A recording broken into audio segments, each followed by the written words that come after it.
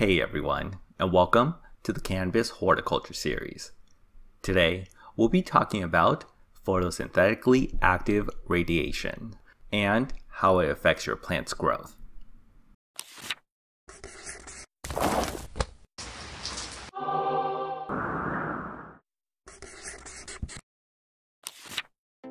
Photosynthetically active radiation, or PAR for short, describes the usable light that plants can absorb for photosynthesis. So basically, what parts of the light plants can eat to grow larger. Outdoors, the sun produces a mix of light wavelengths, each of which give off a different color and, when combined, looks white. However, plants can process some of these colors better than others, and PAR takes that into account to measure not just the light intensity, but the amount of light a plant can utilize based on the colors available. PAR only measures the spectrum of light visible to the human eye, which is between 400 and 700 nanometers. And you can see here which colors are the most optimal, with red being the most efficient, followed by blue and green. So for example, let's say that these carbs are the color blue, the meat is the color red, and vegetables are the color green. If you serve them in equal parts, the meat is still going to provide more calories than the carbs, which in turn will provide more calories than the vegetables. But that's not the end of it though.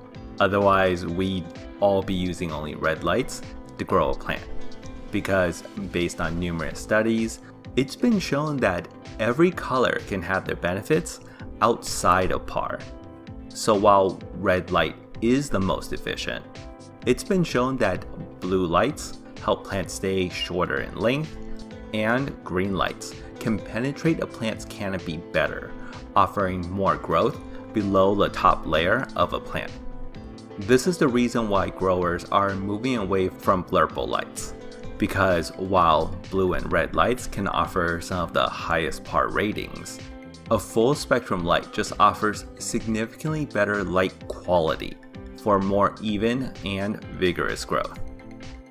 And now that we covered PAR, it's time to talk about just how much PAR a cannabis plant needs. And when you add the PAR together across the wavelengths, it's called a photosynthetic photon flux density, or ppfd, and this number is then measured in micromoles of photons per square feet per second. That sounds complex, but basically it's just the number that any PAR reader or PAR map will provide. So for example, let's take a PAR reading of this grow light.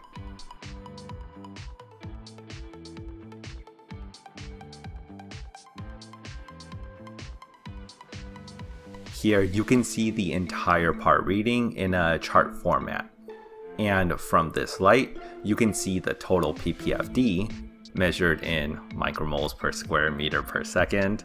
And it also breaks down the ppfd into their color distributions, so you can gauge the overall light quality as well. And from these numbers, you can then tweak the light with more supplemental lighting if you want to boost any specific color spectrum. Note that the PAR range does not cover ultraviolet or infrared light. And while these two wavelengths do not really help feed the plant, they do provide other benefits that we'll go over another time. As for how much PAR a plant needs, we'll just be covering the basics here, because this could vary based on other factors such as the amount of CO2 in a grow space. But assuming you're not growing in a CO2 enriched environment, in the vegetative stage, you should be aiming for a PAR reading of between 250 to 500. And then in the flowering stage, you'll need to double that from 500 to 1000. Note that when you get past 750, you do start to get diminishing returns on the increase in growth rate versus the additional energy needed to power stronger lights. And when you get past 1,000, the plant is pretty much capped off on additional growth unless more CO2 is introduced to the plant's environment. So yeah, the next time you're looking to purchase a grow light, be sure to check their par maps to see both what light will work best in your grow space and at what height it should be hung at in relation to your plant's canopy. And that's it.